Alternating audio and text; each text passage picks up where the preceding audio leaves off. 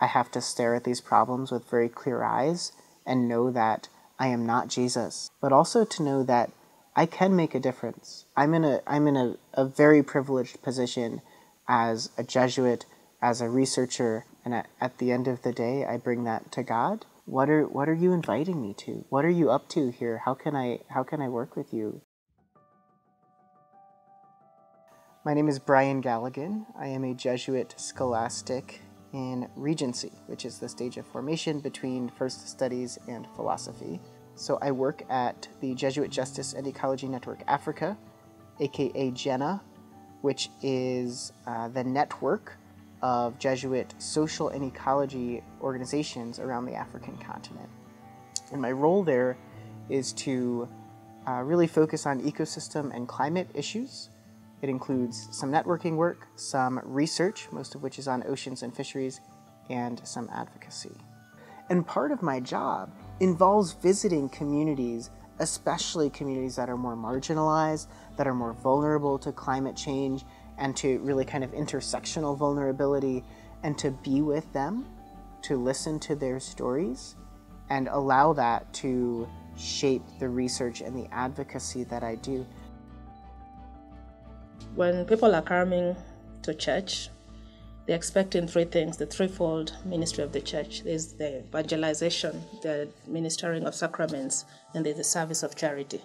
And so one of the things that we have to do is to continue to raise awareness about the issues that challenge the communities that we serve. When they come to church, when they want to connect with their faith, one thing that they also want to see is that the church is championing for their rights. So here at the Jesuit Conference of Africa and Madagascar, one of the advantages of the way that JCAM does business, especially in advocacy, is that we are talking about communities, where the church is present, whether with healthcare, whether, with parish schools, or collaborating from these little local communities helps to bring awareness of real people issues. So I try to learn from our network members' experiences on the ground and turn that experience into advocacy messages to fight for the communities that we serve at the global level. The communities that these fisheries are taking place in are often food insecure, they are malnourished, and this is despite the fact that the fisheries adjacent to their shores are producing more than enough nutrients to meet their needs. I depend on the fish to get my daily bread. I have ventured into this frying fish business for 25 years. All my life, I have been doing the same thing. I have no other source of income. Our government does not give us any assistance. That thing really hurts me so much. What I need is to get some assistance in my life so that I'm able to care for my children. Recently, we have been having quite a big challenge, the issue of environment. The weather has been unpredictable. We are not able to understand when the changes of the wind or current of the sea would be.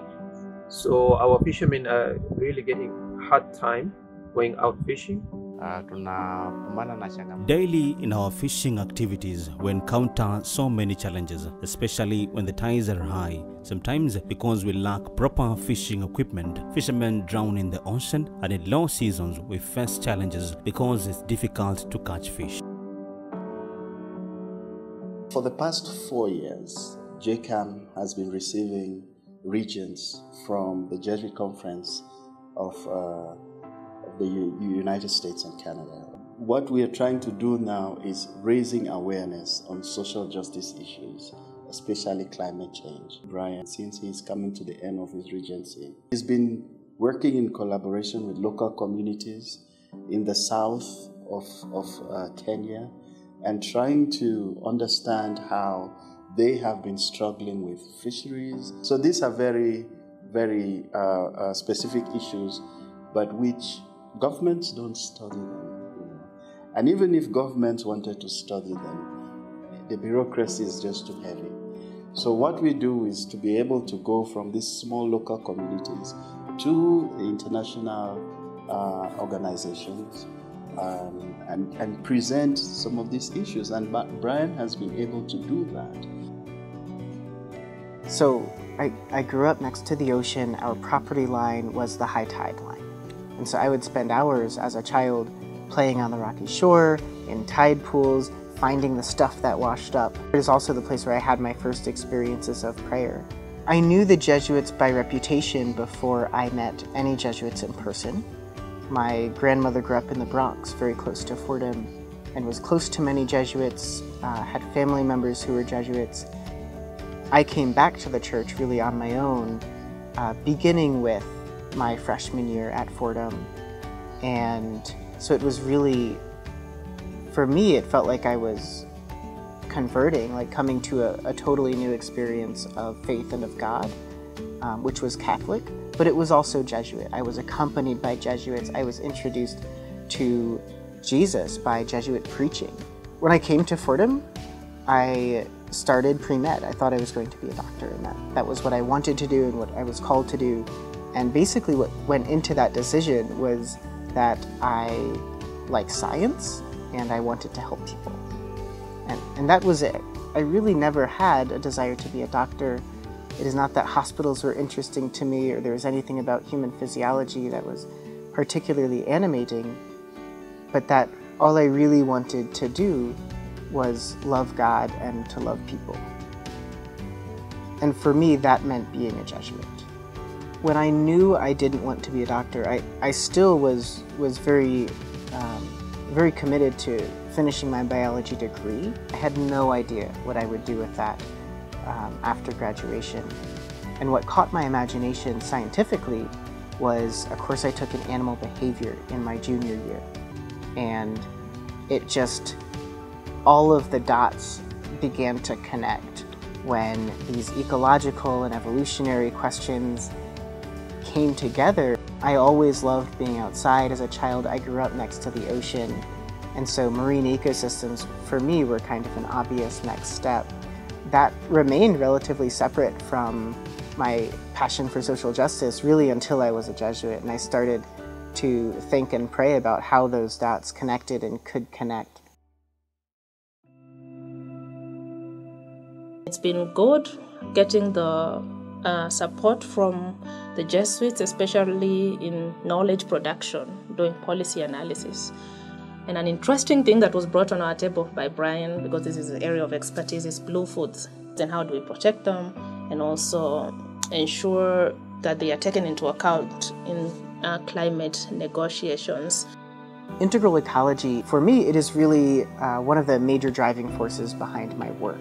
I think of really everything I'm doing, the research, the networking, the advocacy, as putting integral ecology into practice. And we can think of integral ecology as being a table with 4 legs. So one leg is listening and responding to the cry of the poor. A second leg is listening and responding to the cry of the earth. A third leg is seeing how all things are interconnected. Francis says, we cannot overemphasize this point. And then finally, the 4th leg is that everything we do is moving towards ecological conversion. We are looking at the entire system as a whole. How are we paying attention to the needs of the environment? And how are we paying attention also to the people with whom we share this planet with? One of the things that I've been working on and that we at Jenna have been working on in collaboration with some really key and helpful partners is thinking very intentionally about what integral ecology is, but even more than that, how to do it. And so one of the things that we've landed on are these integral ecology dialogues. So you don't just want academics at the table, you want community leaders at the table, you want NGO practitioners at the table, you want government folks at the table. So one thing that Bryan has made a lived reality is what Pope Francis is talking about, the culture of encounter. Bryan has been here, he has experienced the African context, been able to witness some of the issues that are challenging us in the East African community. You cannot sit in an office somewhere and claim to do advocacy. You must go out there and live with the communities and understand their challenges. So this is integral ecology care, for a common home and looking at the whole system. Time and time again, I have found myself in these just crazy, wacky situations or mundane situations and really experienced the assurance that I am right where God wants me to be. And I'm so grateful for having had that experience. The question for me is about, well, what does this mean going forward?